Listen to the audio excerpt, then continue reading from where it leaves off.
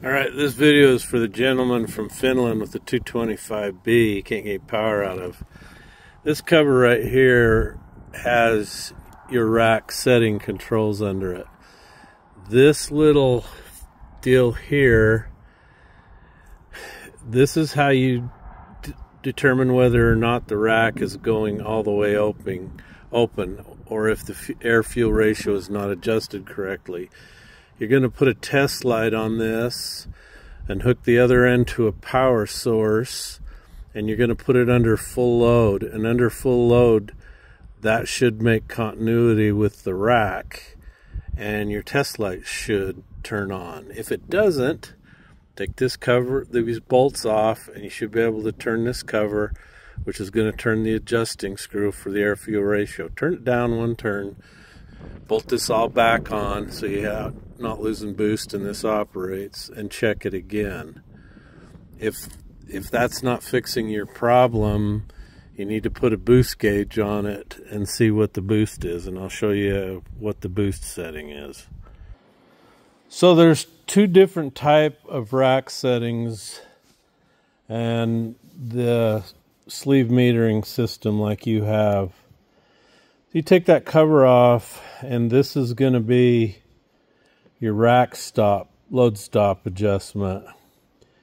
So by undoing the lock nut and screwing this screw out and increasing the distance the rack travels before it stops, will give you more fuel. But some of them have this set up, and the only way to adjust them is different shims in here. So let's look at the rack setting. Alright, my rack book setting only has the 225 in it. It has a bunch of different serial numbers.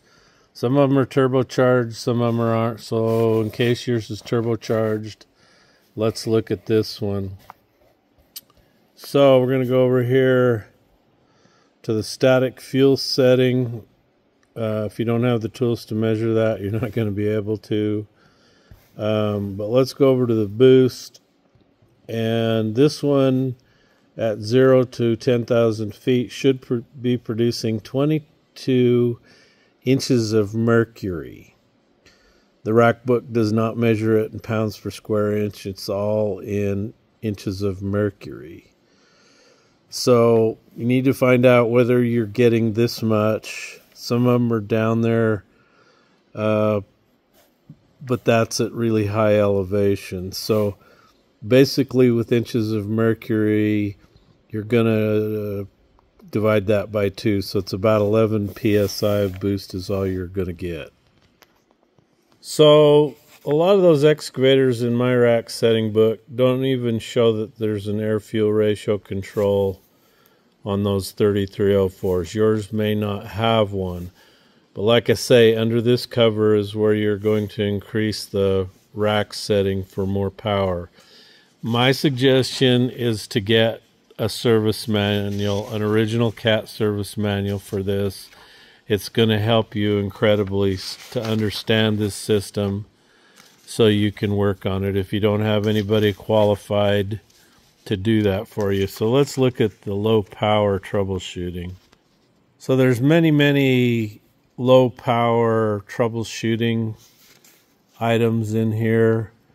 Low fuel pressure, it tells you at low idle you need 18 psi or 125 kPa. High idle you need 205 kPa.